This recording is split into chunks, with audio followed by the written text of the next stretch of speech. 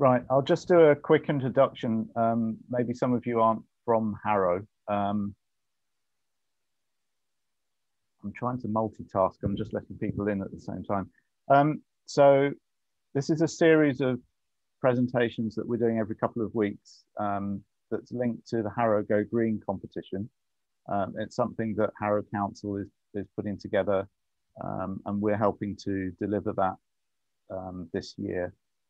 The idea was just to raise awareness about what people can do in their gardens, their workplaces, to improve biodiversity and to improve the environment. We're having some talks on things like how to attract wildlife into the gardens, but this one is going to be talking about, I think, quite an important subject, which is reducing the amount of peat that people are using in their compost, whether it's in their gardening or if you're working in parks or reserves, to try to reduce the amount of peat that we're using. I'm not entirely sure, hopefully Catherine can update us on this, but I understand that the use of peat is going to be stopped within the industry, but it doesn't look as though that's happening anytime soon. And I know that in Harrow, it's actually quite difficult to get hold of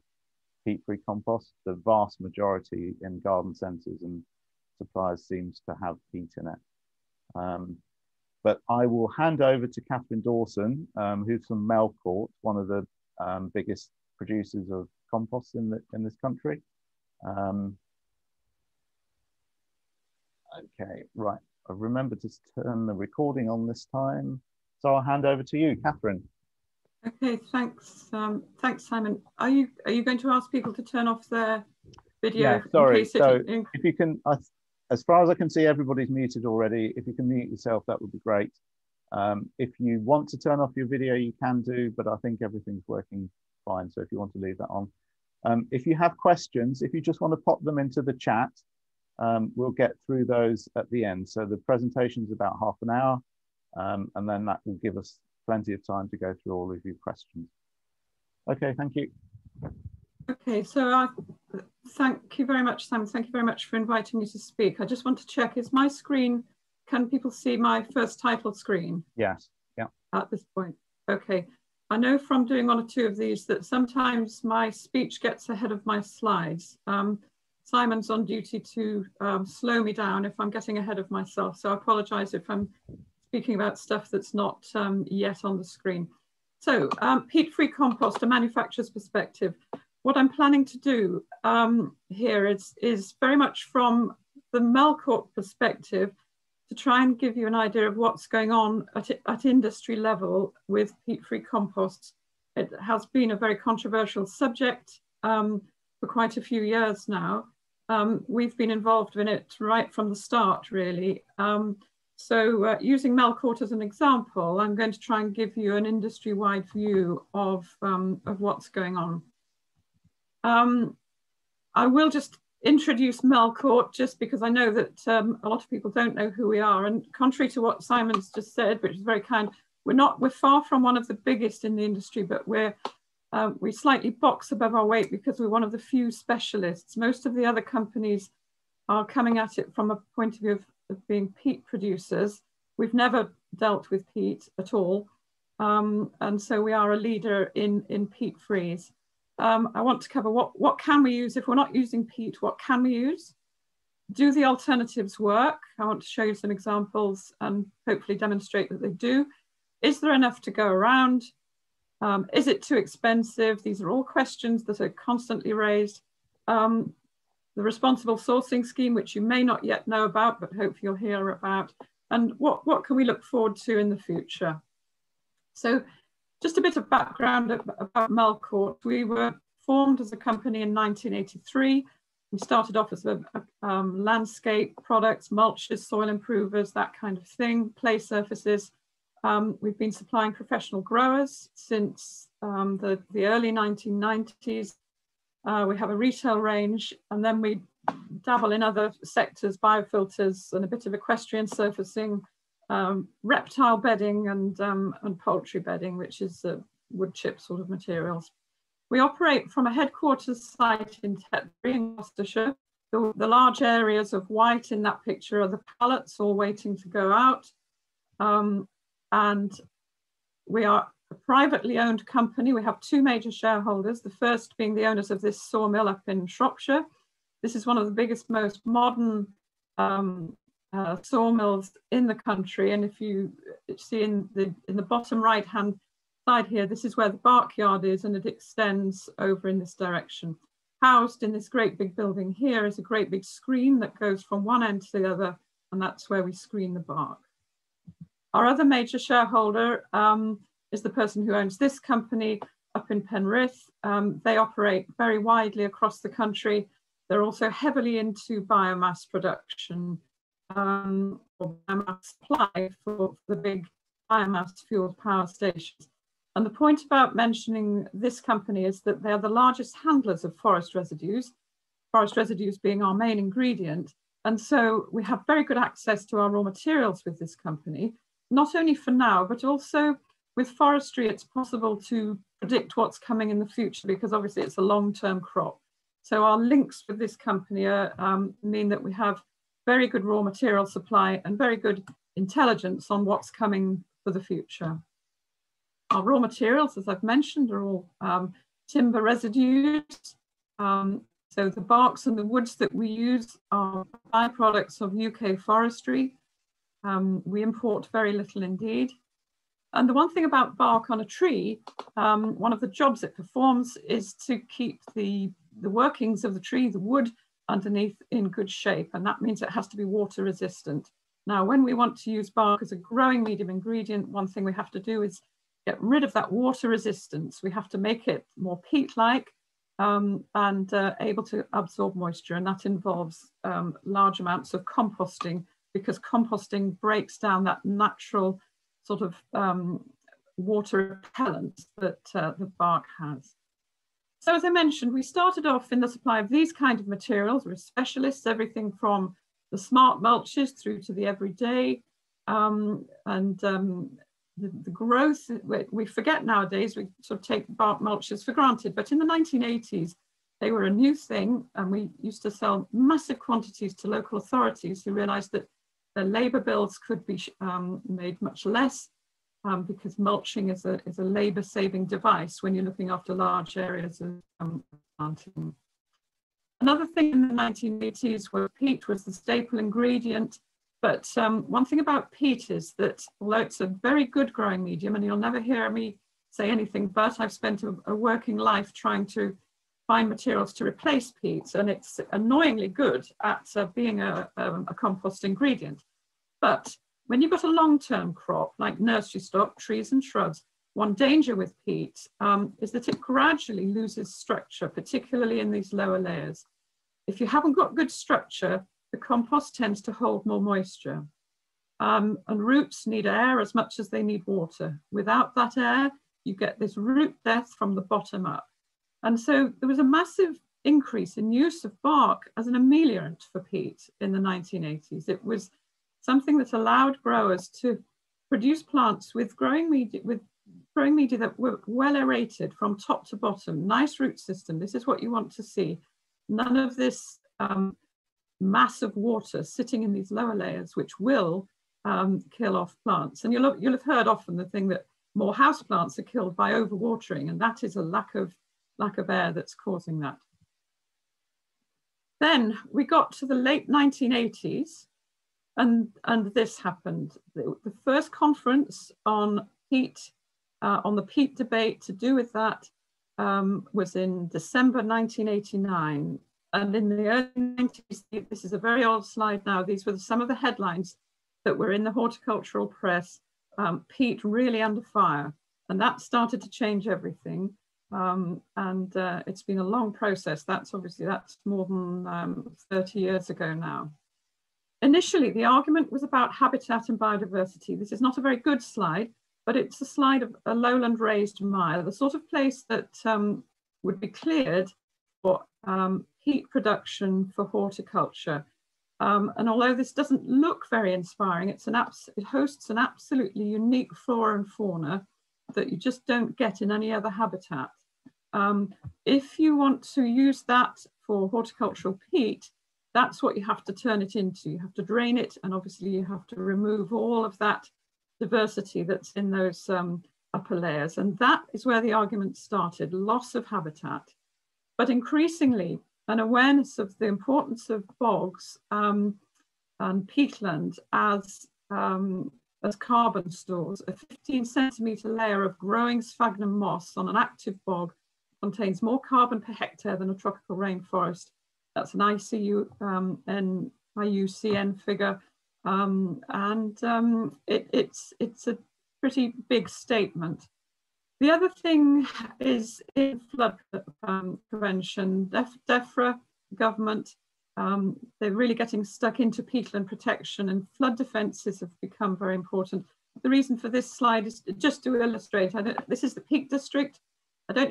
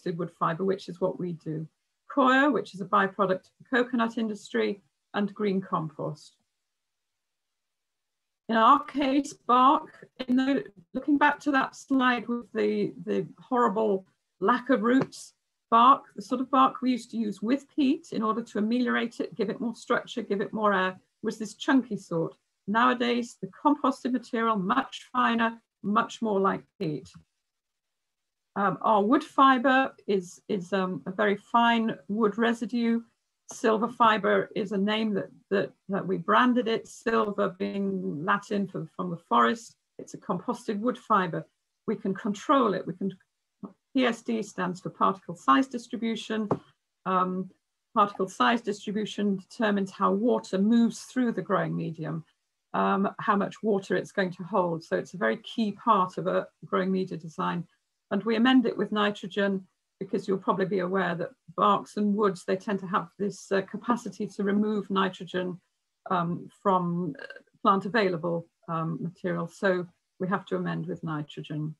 This is what silver fiber looks like in production. Great long windrows that get turned. And on a very cold day recently, the turning, you can see how hot these piles get. And this is all that thing about breaking down that natural water resistance that both bark and, in fact, wood has a bit of that as well. So in doing this composting, we make the material ready to add the nutrients and other ingredients to make it, turn it from an ingredient into a growing medium. Coir you may be familiar with, maybe not. It's appearing in a lot of growing media that you'll find in garden centres. It is renewable. It's a very useful material if carefully sourced. It's very available up to a point. It's not, obviously, it's not produced in the UK, and therein lies a problem. One thing now at the moment is that with the pandemic, the container ships are all in places they shouldn't be because international freight movement has been badly affected. So that's affecting the amount of coir coming into the country. It is low in nutrients and it's got a very good moisture holding capacity. We use a small amount of coir in our products because it's got a massive water holding capacity and it just works very well with our base ingredients. We buy it in these compressed blocks that have to be watered to bring them back up to capacity. So it transports very economically because it's both dried and compressed. And a lot of people will say to you, oh, it can't be a good thing because it's coming all of that way. Actually, if you drill down into the fuel cost, if you like, in terms of carbon emissions, because shipping is on a relative scale, one of the lowest emitters per ton per kilometre moved, the situation isn't quite as bad as you'd think. But I'll come back to that. The last of the four principal non-peat ingredients, I think it's interesting just to point out that there are still only four after 30 years. There are only four that the industry is using in any quantity whatsoever. Green compost, the stuff you put in your green bin that then gets composted. It is renewable, of course, on a very short time scale. It can be a very useful ingredient if carefully sourced. It is available. It's obviously coming from the UK. Disadvantages, very high pH and conductivity. Thinking back to that blank canvas I was talking about, we can make this stuff work, but we have to amend what we do because there's already a lot of nutrient in there. It's cheaper than most other ingredients, but only sensible up to about 30% in a mix. So it's limited. You can't just use this as a straight alternative for peat. There are many ingredients that, that people are looking at. A very interesting one is composted bracken. Problem with bracken is that it tends to grow in very inaccessible places that are difficult to harvest. But if it is harvestable, properly composted, it's a very nice ingredient. Minerals like perlite, loam, anaerobic digestate, wool, all of these things have been looked at, but none is being used in any significant quantity. The last one is real. Composted banknotes is something that early on in my career at Melcourt, we were sent some great big bags of composted banknotes that had been shredded and for all the world looked like as though they could have a possibility. And of course, the story would have been absolutely wonderful. The marketing would have been a doddle. Sadly, the inks and things got in the way. Plants didn't like that at all, but we were quite sorry about that because that would have been quite fun. Lots and lots of testing has to go into turning these ingredients into growing media. We do simple pH and electrical conductivity. We calibrate ourselves against what I would call a proper lab. This is the sieve system that we use to determine that particle size, you know, how many fines, how many coarse particles. This is how we check consistency. We do Petri dish germination tests, and we have a trial site near Cambridge where I'm based. It's a nursery, but we have as much bench space as we need to do all the growing and trialing and testing. We do lots of analysis via a laboratory. And as I say, we calibrate our results against the proper lab to make sure that our results have some at least bearing in reality. And if you get it wrong, you can get dire results. And here we've got healthy petunias on the left.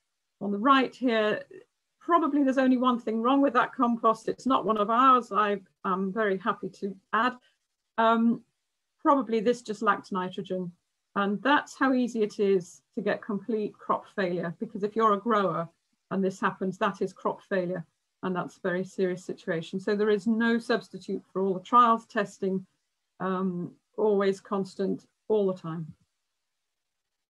So we did all of that development work on our ingredients, and in the early 2001, we introduced our professional peat-free growing media, and we introduced a range, and I'm happy to say that years on, this is a very successful range. And I just want to run through some slides to show you the sheer versatility, and these are all completely peat-free growing media. This is Hillier Nurseries, that's Martin Hillier, big nursery on the south coast, and they're raising trees in big containers. And here, looking back to that slide where the roots were dying at the bottom, in a big tree, very structural stability in your growing medium is really important, because there's a lot of weight bearing down on that lower layer. So that's a very important feature of a good growing medium, is that it can withstand that weight. Standard nursery stock, that's Choisier and Hydrangea there. This is one of the biggest tree growers, fruit tree growers in the country, Frank P. Matthews, one of our really good customers, and those are, every one of them, totally peat-free. Lovely crop of hellebores. These are fern liners growing in Northwest, just illustrating the sort of root systems that, that we can achieve, all peat-free. We have cutting composts, propagation composts. This is bedding plants. This is Darlington Borough Council, as it happens. Irises. And I'm just really trying to show you the versatility here. This is one of those nurseries that if you buy potted herbs in the supermarket, this is the sort of place they use bicycles to get from one end to the other of this glass house. Massive, massive scale, but some very nice peat-free basil there. So really that's just to show the versatility. There's been a lot of criticism that peat-free can never be as good as peat, and we would really take issue with that. And I hope that that run of slides can illustrate that. We introduced a retail range because the market was asking for it. We use the same formula as our professional range because we reckoned the quality had to be the same, and that range is out there.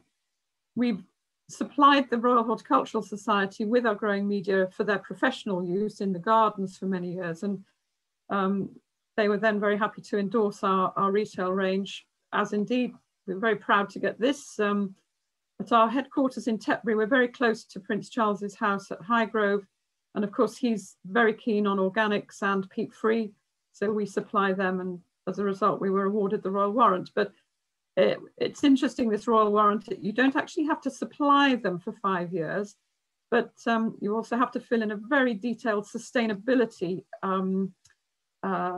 questionnaire. So it's a good scheme. It's just another product. So one of the big questions is if everybody turns to peat-free, will the demand outstrip the supply? And on the wood side of things, and wood is proving to be one of the biggest alternatives to peat, we have the competing industry that is the biomass, the wood-fueled power stations. And one facility, and there are 9 of these in the country, takes up 1 million cubic meters of wood chip, which is about 1/4 of the annual uptake of growing media in the UK. So you begin to see now, and that is a highly incentivized, subsidized industry producing green energy. Nothing wrong with any of that, but at the same time, the government is asking us to be peat-free, and our industry isn't subsidized in any way, and we're having to compete. As the price of wood has gone up, we're having to compete against it. And that's a very live debate with DEFRA at the moment. But the one thing about a biomass power station is that they cannot deal with the fine end of wood chip. they like the wood chip, but they don't like the fines. It produces too much ash and it's a problem. And of course, that's the very part of the wood system that we want. We want the fines. We're trying to emulate peat. It needs to be fine to hold enough moisture. And so some useful byproducts are arising out of the growth of the biomass industry. Things are very, very linked. That's what one of those biomass power stations looks like, and that they get through absolutely ton after ton of material. This is just a graph to show you how peat reduction is going. And you can see from the figures at the top that in 2005, this industry in the UK used 3.4 million cubic meters of peat. It has dropped, but you can see very much that it's leveling off. Total being the yellow line, the amateur sector, which uses more than double the amount that the professional sector uses, also leveling off. And this is why DEFRA is getting a bit hot under the collar about the lack of progress that the industry is making. This isn't a terribly clear slide, but if the latest figure on this slide is for 2017, but the situation hasn't changed that much. So if we just confine ourselves to this column here, you can see how much more peat is in use. This is composted green waste, the orange one. This is the wood here, the yellow bar here and the bark there. And you can see how nothing else really, there's coir, nothing else is making any headway at all after all these years. Another question that's often posed on peat alternatives is, are they more expensive? And yes, they can be. If you're a peat company, the factory would have been built next to the peat bog. Think of those South Yorkshire ones, south of Scotland. That's where the factories are. They're sitting on the peat. There's very little transport involved. Whereas for an industry, say like the wood industry, we're relying on that wood coming, a few miles on a lorry. But increasingly, the question is being asked that is peat being sold too cheaply? Are the environmental problems caused by harvesting peat actually not going into that equation? And this is something that DEFRA is looking at the moment. Because of us being in Europe, their hands were tied when it came to things like fiscal measures, taxes, for example, or preventing peat coming into the country, because most of it is imported. With the EU, they were powerless to do anything about that. They're not now, and they are looking. But peat alternatives a bit more expensive, but not deal-breakingly so. And that's why so many growers are moving over to them. Okay, so I just want to tell you about the responsible sourcing scheme, which is something that the government set up a task force in 2011 to look at why peat reduction wasn't happening more quickly. What are the barriers to peat reduction? And one of the things, the projects that arose out of that task force was that we needed a scheme to look more closely at the ingredients that are going into growing media, because the last thing that anybody wanted was, yes, we've stopped using peat, but now we're using something that's got its own problems. So responsible sourcing is all about making sure that the materials that we're using are manufactured and sourced in a way that's both socially and environmentally responsible. So, the strength of this scheme is that the people who've created it have been from across the span of everything from Friends of the Earth, National Trust, RSPB, right through to the manufacturers and growers. B&Q and Homebase have both been very involved on it, and the RHS. So it's a strong scheme because all sides of the argument have been involved in its creation. Everybody feels ownership, really, I suppose you could say. And the scheme works by, I'm just using our bark as an example. We have to look at our entire supply chain, which for us starts in the forest. We're sourcing from around 100 forests at any one time.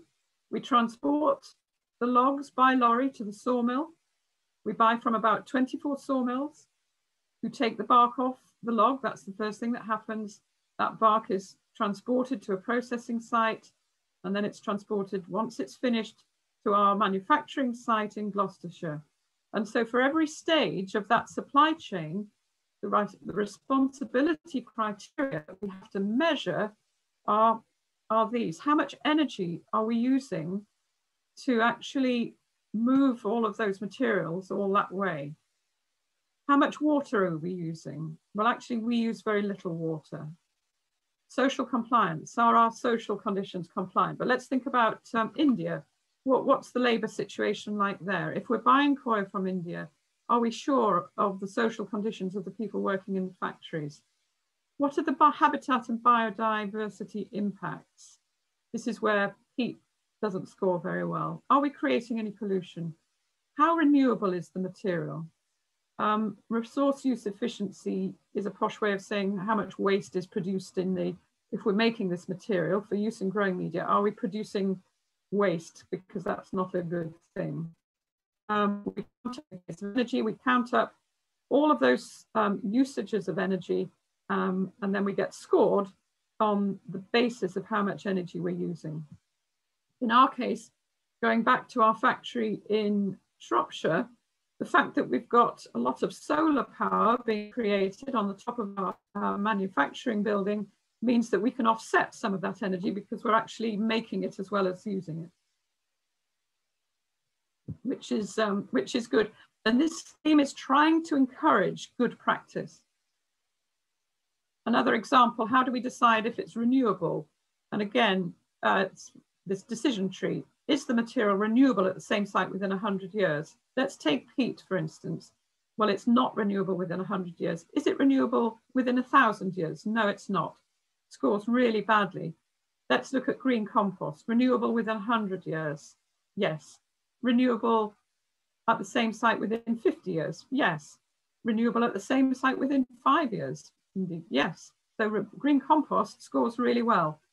That's a very simple decision tree. Some of the others are a lot more complicated, but I'm really behind the scheme, and we will start to see labeling on packs that allows you, the consumer, to make choices on the basis of this transparency. And it's a transparency that the growing media industry has been very, very poor at. Some bags don't even tell you what's in the pack. Has it got peat in it? Very difficult to tell sometimes. We're also starting to look at new materials, and just as an example of that, this is a project that we're very involved with, backed by some government money, in fact. This is sphagnum. There's an irony here, of course, that it's sphagnum. This is what peat looked like thousands of years before it became peat. This is being grown by a company that's specializing in peatland restoration. So they're actually growing micropropagated sphagnum, and it's being distributed on peatland that's been degenerated by erosion or for whatever reason. And again, a lot of public money going into regeneration of peatland with new sphagnum. But the other thing that's been found is that this material, when it grows up and it grows to about 2 foot tall, makes a very, very good growing medium. And we're involved in a 3-year project developing that. And it's very effective. Here, we've got a trial from a while back. Here's a peat control. This is a little shrub called coprosma. Peat control, and this is 3 different levels of sphagnum, fresh farmed sphagnum in the mix. And it's very, very effective. You can see there's no difference. Here we've got some petunias. I don't really need to point out which is which because they're all growing the same, but the ones with the labels around the outside are grown in 100% peat. And these ones are in entirely peat-free medium with 30% of sphagnum in the mix. So that's very promising.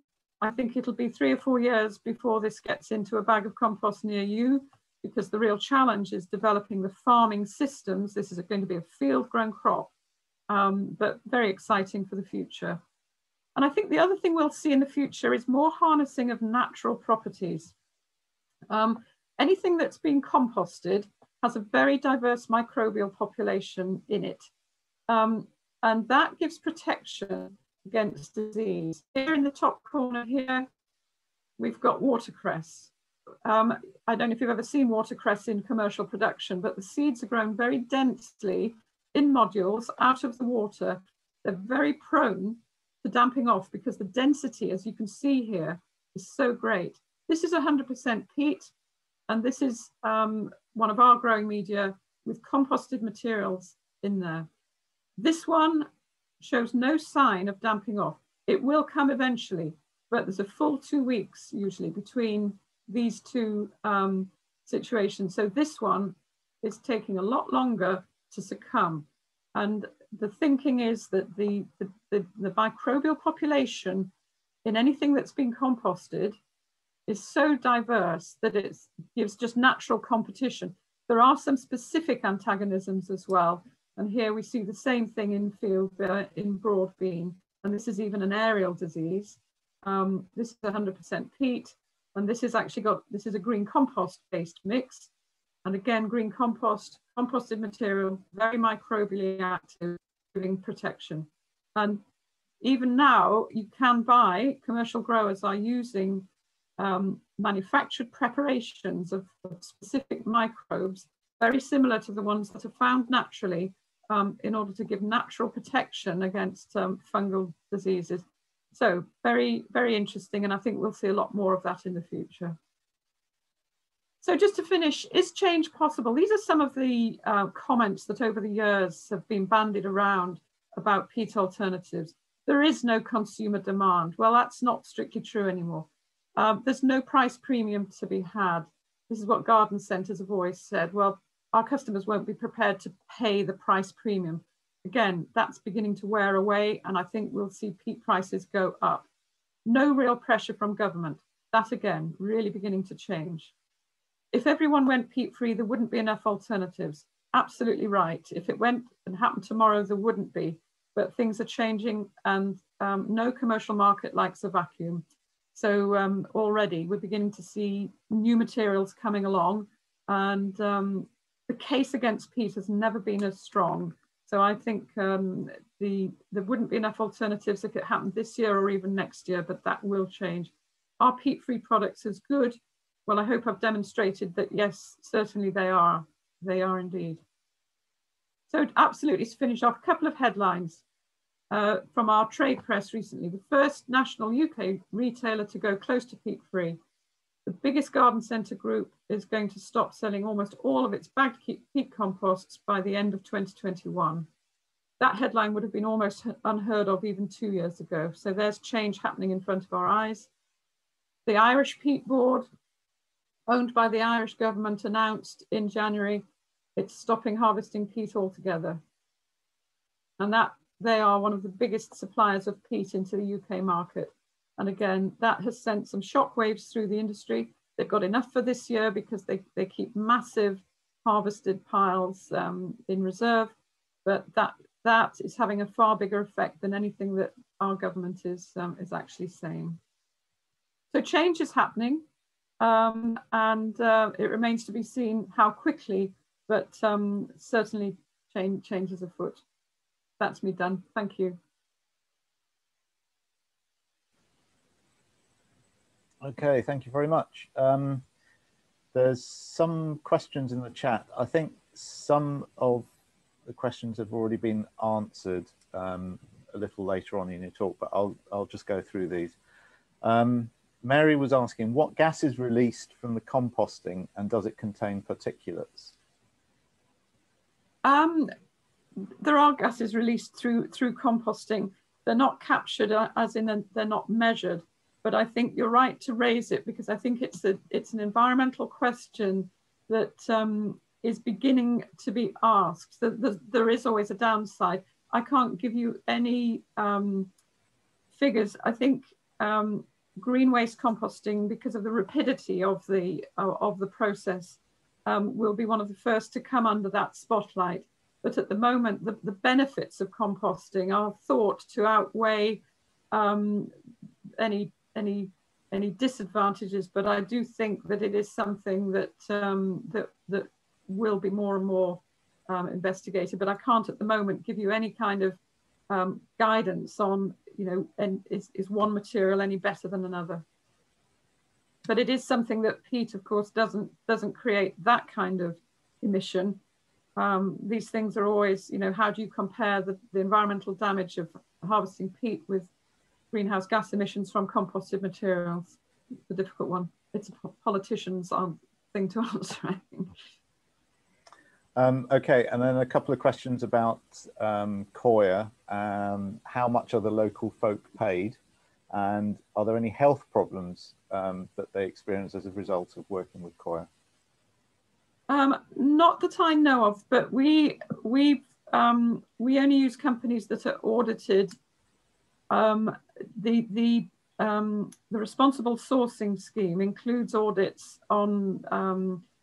We have to answer very lengthy questionnaires on the labour conditions, and we only buy from two companies that we know operate their own factories. A lot of coir is sold on the open market, so there's a lot of brokering going on, and we really wouldn't touch that, because then you don't know anything about the conditions of employment and all of that. But again, you know, it is a good question. Our interest in the sphagnum is very much because I would really like to stop using the coir for all sorts of reasons. And that one probably included, because it's so distant. It's, you know, we can't just go and do our own checks very easily at all. But we have good long-term relationships with the people that we buy from. But the sphagnum offers a lot of the same benefits. And I think if it really gets off the ground in years to come, it will mean that not just us, but, you know, the rest of the industry might be able to reduce its reliance on it. Do you think you're going, if you're growing peat effectively, are you going to experience issues with marketing that product compared to? I think it would be quite wrong to call it peat. Peat is the result of, you know, literally thousands of years of very specific water-filled conditions in very specific environments. Sphagnum will grow on top of a peat bog, but farmed sphagnum is not peat. But yes, it is the same material. But I would hope that the story is strong enough to withstand that kind of criticism, because that would be misplaced. I would add that with the sphagnum, you'll perhaps be aware that one thing that's being looked at is that farmers would be paid for environmental benefits as much as they would for crops. And one thing is actually being paid to farm sphagnum, not to harvest it for growing media, but to leave it in situ as a permanent carbon sink. And so there are, you know, that is one of the interests in farming sphagnum is actually to leave it where it is as a permanent carbon store. Yeah. Okay, thank you. Right, there's a couple of questions from Mary, but I'm going to ask her to explain those, but I'll just cover a couple of other questions first. Anita's asking, why do you think there's a wider uptake of peat?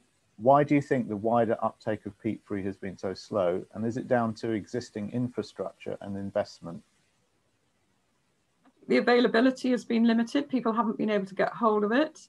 I do think there's a legacy of poor products, which I really hope we're not part of. But in the early days, if you remember, 30 years since the start of the peat debate, some companies saw kind of pound notes in front of their eyes and brought products onto the market before they were properly developed. And actually that happened a lot in the professional growing world. And we're still fighting the legacy of that. You know, can peat-free ever be as good as peat? Because often it wasn't, actually. So it's a real complaint. I think garden centres were caught up in that same feeling. Also, when peat-free had less publicity than it's had now. I mean, Monty Don, there's hardly a Gardener's World edition without him mentioning peat-free, which is great. But that didn't used to be the case. And so the awareness was much lower. But the Horticultural Trades Association, which is the trade body for sort of all-encompassing of all of horticulture, did some research a while back, and they found that even gardeners who class themselves as very keen, their awareness about what actually is in a bag of compost was their knowledge of content was very low indeed. And it sort of illustrated that if you don't know what's in a bag to start off with, you're not going to start asking for for something that hasn't got something in it. You know, it's a lack of knowledge. I think the gardening public is getting far more educated in that now. And certainly we as a company, we found massive, the switch has been turned in the last year with partly the board Nimona, the Irish Peat Board stopping harvesting peat, but also the pandemic, meaning massive pressure on supplies of growing media because of the uptake in gardening, and people trying composts that they wouldn't have tried before and seeing, oh, actually, they're not as bad as we thought. In fact, they're actually quite good. That happened. Okay, Lewis is asking, he says he lives near to Harrow, and as mentioned at the start, it's really difficult to locally source peat-free compost. What would you say is the best way to drive change? Ask in your local garden centre, make a fuss, try and point out some of the disadvantages of peat. We've got a storyboard, a Corex board, a sort of point of sale thing that illustrates some of the reasons why using peat is bad. Having said that, as a company, we've tried to stay out of the political side of things because it is a complicated subject. And I think one of the problems at the moment is there's a lot of emphasis on, you know, don't use peat, don't use peat. But if everyone did stop using peat, there wouldn't be enough to, you know, 2 million cubic meters worth of peat has to be replaced still. And that's a problem. But at local level, you can just lobby your local garden centre or try and shame them into it, or point out where they can get a very, very good brand. You know, that's all you can do. We've got a where to buy on our website, although it's very difficult to keep it completely up to date because we don't sell directly necessarily always to garden centres. It often gets sold via a distributor, so we don't always know where it ends up. But actual rattling their cage is locally the best thing you can do, I think. Yeah, we can get, I mean, in Harrow, we can get peat-free, but it's quite often advertised, and then when you actually go, it's not in stock. Or that's what I found last year anyway. Somebody else is asking about the origins of peat. I understand some of our peat comes from Baltic states. Are they following Ireland's lead? Yeah, no, well, no, it has done for many years. Ireland is the biggest source for us, or has been, and the Baltic states, also Estonia, Lithuania, Finland have been very big suppliers. The peat itself is slightly different. It tends to be much younger and a bit spongier. Not necessarily quite so easy to use, but it's used a lot in the professional world. Some comes from the south of Scotland, a small amount from England. There's still some peat harvesting in the Somerset levels. The Somerset peat producers got themselves together, and they've been very successful in demonstrating that they've taken a lot of the peatland in Somerset went from agricultural land, in other words, land of fairly low biodiversity value, into being harvested for the peat that was underneath, then put back into wetland. In other words, a net gain in biodiversity. However, one of the arguments of the conservationists is that a wetland is not the same as a lowland raised mire. It's better than agricultural land from a habitat point of view, but it's not hosting the flora and fauna of the unique flora and fauna of a lowland raised mire. Yeah. Okay.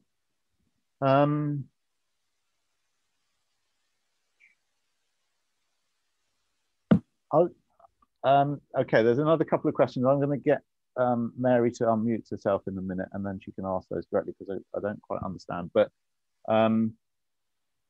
what I was going to ask was whether or not you can recommend a way of testing compost. I found that some of the brands that you can buy are extremely variable, and you might be buying the same type of compost from the same manufacturer or same supplier, but the results are completely different. And it seems as though the structure of the compost is different as well. Is there any easy way of just checking it? I mean, would you recommend a particular plant that you could grow just to try it? It's particularly for young plants, I'm thinking, and also seeding. I think consistency is a problem, can be a problem. And it is harder to produce a consistent peat-free than peat is, as I said earlier, it's sort of irritatingly easy, really, to grow things in and to handle from a manufacturer's point of view. I would imagine. The only thing about peat is that structurally it breaks down quite easily if you handle it. If you screen it, it can break down. But essentially, it's quite easy. The inconsistency of some products would be down to lack of sort of process control. To know whether it's going to work well, just anything that'll grow quickly, but in the winter, or this time of year is when you want to know your answer quickly, because you're about to sow your tomatoes and all the rest of it. We're just coming into that season, and to try and get an answer quickly, I guess a tomato is as good as you'll get if you've got indoor conditions. But we use radish as part of our QA. That germinates very quickly within a week at temperature. You can get a good response from radish. We do it in petri dishes, and we measure root lengths against a control. You might not want to go to that degree, but if you keep that at a good sort of, well, even 15 degrees, but if you kept that at 20 degrees, you get an answer, and you'll very quickly see whether it's going to thrive as a seedling. So that's probably one you can do. We do a lot of broad bean because it's a good detector of herbicide residues, which we don't get herbicide residues in bark or coir, but you can get it in green compost. And we use a bit of green compost in some of our landscape products. So that's another one that'll germinate quite quickly, even in the winter, and grow in the winter. You can give it a little bit of heat and protection. But I think your cress, lettuce, anything like that is a good indicator to give you a quick result. Okay. Mary, do you want to unmute yourself and just ask your questions about pH particularly? I think you've actually answered already that question. That's fine. Thank you. Okay. It's interesting. Thank you. Gerald was worrying about the black cat, but no, she's fine. I hope it's not a bad omen. No. Or a bad omen for peat, maybe. Exactly. Yeah. I mean, I've actually used the silver grow for the first time last year, and I have to say it's worked really well. The one thing that I really noticed was that it works brilliantly in hanging baskets, because it seems to wet much better than particularly the cheaper multi-purpose compost. You get this problem where when you water a dried out hanging basket, it just runs over the edge, whereas with this peat-free multi-purpose, it seems to wet much more easily. So I don't know if that's just the structure of the bark, but yeah, I've had really good results with that. I would say bark can be as bad as peat if it gets really, really dry. Yeah.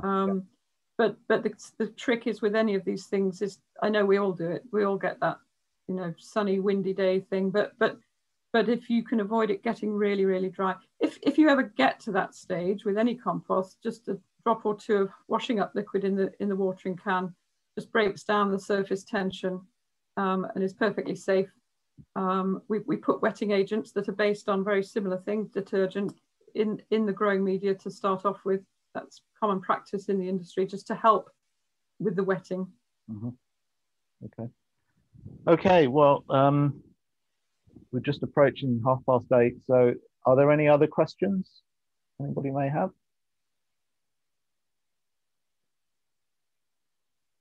Okay, well, if not, thank you very much, Catherine. Thank you. I know that these products are available in Harrow. I mean, you just really have to search them out a little bit. Squires definitely do them. But yeah, I mean, it would be nice if particularly people in allotments were adopting peat free. I think they're probably the hardest people to convince because they're quite traditional in in their ways. But yeah, thank you very much. Well, thank you. Thank you. Thank you for inviting me. Okay. All right. Thanks a lot. Okay. Bye. Bye. Cheers.